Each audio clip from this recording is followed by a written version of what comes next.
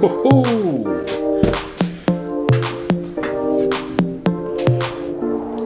up guys, how you doing? Welcome to another video. So, I've done a couple of videos lately about the DJI Osmo Action, and one of the things that I've talked about along the way there is the price point difference between this and the GoPro, and how I think that means this has got loads of strengths over that GoPro Hero 8 because the price point makes it about £50 difference. Now that got me thinking, when you look at price points for action cameras, you can still get cheaper options, cheaper than the Osmo Action certainly. So I got having a little look on Amazon, and I found an action camera called the Dragon Touch for only £25.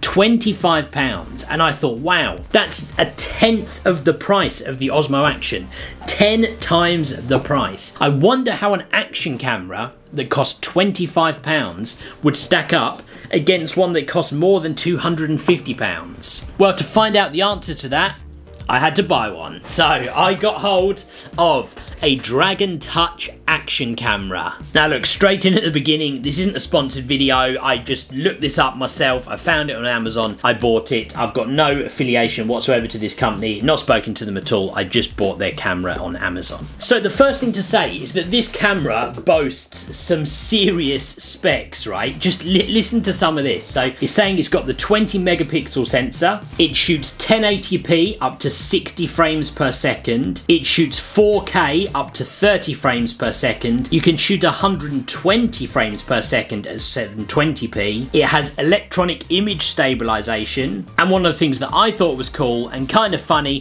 when there's been so much talk around the Osmo Action about it, is that it has a port where it supports an external microphone. So on paper, this sounds pretty impressive. I am, however, well aware that with some of these cheaper products, it is a very different story once you get it out of the box. So let's just do just that. Let's quickly look at what we have got in the box of this camera. So, cool. Okay, so we have the camera itself, which comes in one of those like plasticky waterproof boxes that you guys will be familiar with some of the older GoPros. We have here, oh, there's a remote control. Yeah, I've got to say that it comes with a remote control. That's like a strap or something. Then in here, we've got like a box. I'm guessing this is all of our other bits. Oh yeah. Oh wow, okay, okay. Okay, wow, this is cool. So it comes with pretty much every adapter accessory that you could possibly need. It's got clips and attachments and sticky pads and like a wrist strap, a cleaning cloth, spare cleaning pads.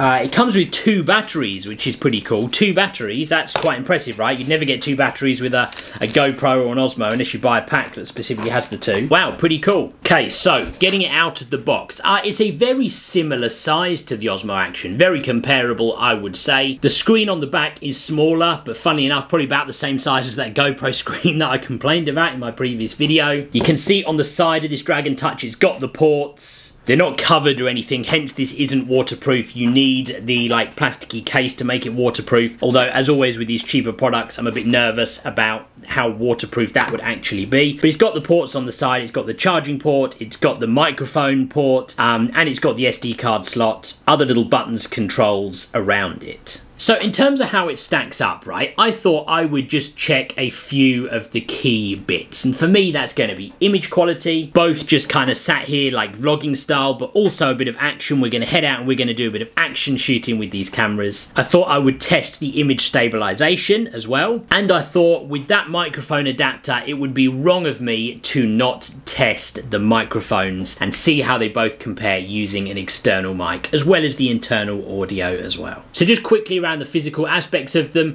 it is much lighter. I'm talking like probably half the weight of the Osmo Action, I would say, with them here in my hand. I've attached the battery in this one, but yeah, it is really light. Doesn't surprise me, I guess, because there is probably a lot more going on in here than there is going on in here. So I think what I need to do is try to like connect them up somehow, or maybe I say connect them up, I'll probably just hold them next to each other like that and film myself. But let's see how we go. Okay, right, let's do it. Let's start filming with both of these cameras. Okay, so there we go. Filming myself.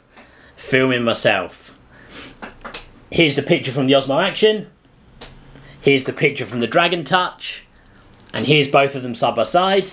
Got no external microphone attached right now. I've got the image stabilization turned on in the Dragon Touch, and I've got the Rocksteady turned on in the Osmo Action.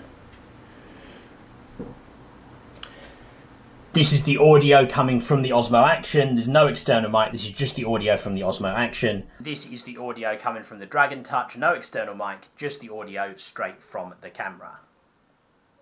Okay, and now we've switched to 4K. So this is the 4K picture from both the two action cameras. Here's the 4K picture from the Dragon Touch, and here's the 4K picture from the Osmo Action. Both the two cameras next to each other. This is 4K, 30 frames per second.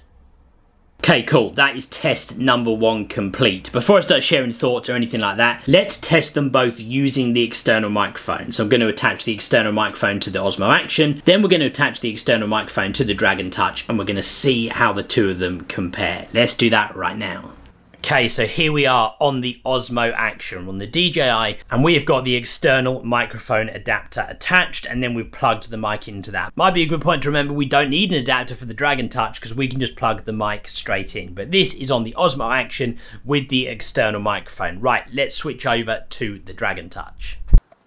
And there you go, we are on the Dragon Touch. So this is the Dragon Touch with the external microphone attached. Now the only thing I'm not sure about with this is plugging that microphone in and out. I didn't seem to get any kind of register on the screen or anything that it was attached, so I don't know if it's working at all.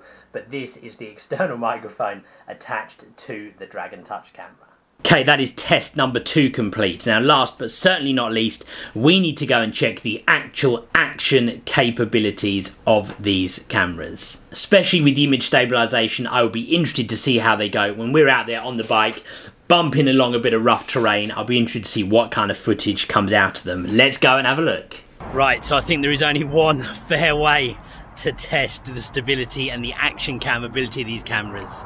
And that is to strap them onto the front of this bad boy right here, and we are going to go do some mountain bike riding. Let's go.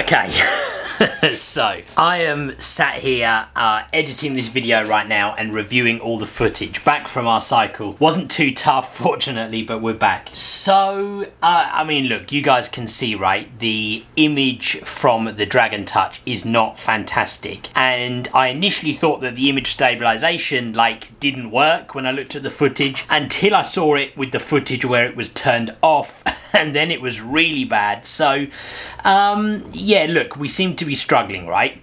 But I still think there are some merits to this camera. Hear me out on this. Now, by that I mean, when I use my Osmo Action, so much of what I'm doing with it isn't like action related stuff. I'm not out there on, you know, rock climbing and abseiling. That's not really what I do. So much of my Osmo Action stuff is actually more like vlog style and setting up a stable camera on a little tripod, like filming me with what I'm doing and that kind of stuff. And actually, this camera could do a decent job of that. If you compare the footage when we were just sat in the office here earlier, filming at 1080p, it actually was pretty decent. The audio wasn't so great, but again, so much of what I do, I'm not filming the audio. I use it for like B-roll and filming me in the background and stuff like that. And when you remember that it is 10 times the price, 10 times, to get the Osmo Action over that camera for only £25, well, actually, That's where you start to think, you know what, if somebody wanted a camera, if someone came to me and said, hey Rob, I'm looking for a little action camera that I can just use to film some of my like behind the scenes stuff when I'm doing a bit of work or I'm doing a project, what would be good? You know what, maybe for £25, you shouldn't overlook that camera. Don't get me wrong, if someone said, hey, I want something to come and film me on my mountain bike rides or my skydive I'm going to do next month, I would say, well, don't get that Dragon Touch. Don't touch that Dragon Touch. Get yourself the Osmo Action with the Rocksteady that works. Get yourself a GoPro Hero 8 with that image stabilization, because otherwise you're going to come away with footage that you can't even use and you're going to be really upset about it. And when it comes to those kind of things, capturing those moments, capturing those memories, any kind of more professional video, well, you know what, that's when it really does come to you get what you pay for, and that's where the more expensive cameras come into their own. So look, you know what, maybe we've got some viewers that are in that situation that might enjoy using that Dragon Touch camera. So if you would like it, it is yours. We're going to give this away to one of the viewers of the channel. There's a couple of bits you've got to do for me. One, you need to make sure you're subscribed. Two, you need to make sure you like the video. And the third thing I'm going to ask you to do is share one of my videos. Doesn't have to be this video, you can share any video you want to from my channel, but make sure wherever you share it, whether it's Twitter, Facebook, wherever it might be, make sure you tag me in it, because otherwise I won't know you've shared it. And then somebody who does all those things, we will pick them at random and I will send you this camera, because you know what, it could be really good to film a little bit of behind the scenes stuff for your video, or perhaps a little office, a webcam, something like that. It could work really well. Hope you guys enjoyed this little comparison video. One of those things which I thought would be good fun. If you're interested in finding out more about the camera, I'm going to link it in the description below where you can go get it on Amazon. It is the cheapest action camera available on Amazon right now. I hope you guys enjoyed this video. If you did, please do hit that like button. It helps me out loads on my channel. I really, really appreciate it. If you haven't subscribed already, why don't you think about it? Hit that subscribe button. Loads of other videos coming on my channel. Guys, thank you very much for watching. I will see you on the next video.